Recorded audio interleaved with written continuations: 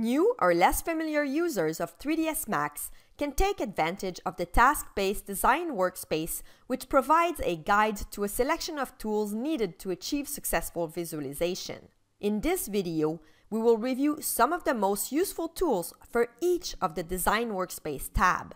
The intention here is to help you get started with 3ds Max by pointing useful tools for successful visualization. In the Get Started tab, we started the visualization by importing a Revit dataset. Then, we used the Merge button to bring in additional models. For example, a tree and an outdoor bench were merged to the scene. In the Get Started tab, other tools you might want to consider to help you learn the software are the Essential Skills video and Learning Path.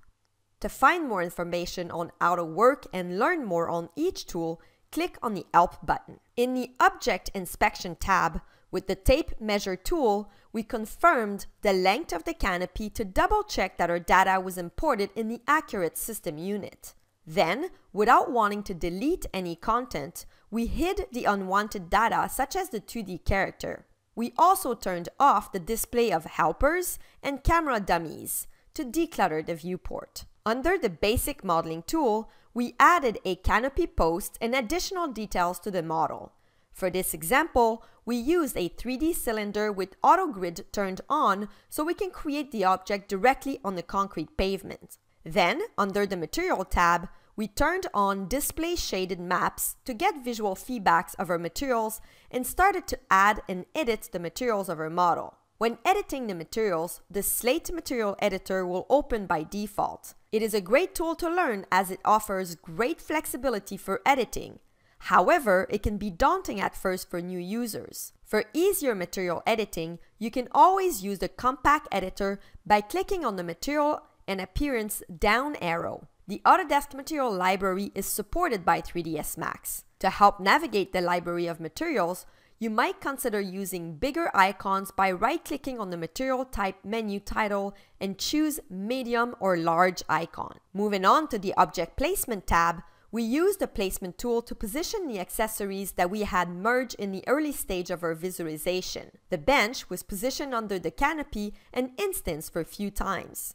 Then we placed the tree. Next, using the Object Paint tool, we painted multiple trees in the building surrounding. Using Object Paint is a quick way to paint a selection of objects randomly onto other objects. The visualization of our project started to really take shape with the modeling of small details such as the canopy posts, sidewalks, and flower boxes. To enhance the look of the model, we updated some of the materials. The addition of surrounding objects, such as outdoor benches, trees, and cars, added sense of scale and life to the model. Finally, we populated the scene with walking, sitting, and idled characters from the Populate tab. Again, to declutter the viewport and have a better view of the end result, we hid the Populate environment objects and moved on to the View tab. Here, we explored our scene by looking at various perspective angles, and every time we liked the angle of view, we created a camera from that view. So we now have access to multiple cameras around the building, some of which we have animated into walkthroughs. Finally, in the last tab, Lighting and Rendering, we fine-tuned the lighting of the scene. Using the Light Lister, help us select the various lights in our scene and make adjustments. For example, we can easily select the daylight system and change the time of the day. We choose the end of the day so we can light the building with artificial light to give it a nice mood. The lighting adjustment works in parallel with the exposure control. Make sure to always adjust the exposure values accordingly. Since you are looking at the scene through a camera lens, the photography principles of shutter speed and aperture are translated through exposure values and need to be adjusted at the same time than the lighting solution. Then, we rendered a series of iterative rendering to make the final adjustments. Et voila! The final rendering was rendered using a PNG file with an alpha channel. The reason is that we wanted to composite a nice end-of-the-day cloud image as the background to help increase the drama of our final hero image. The Design Workspace was created to ease the learning curve of the software. Use it as a guide or a quick access to the main features of the software.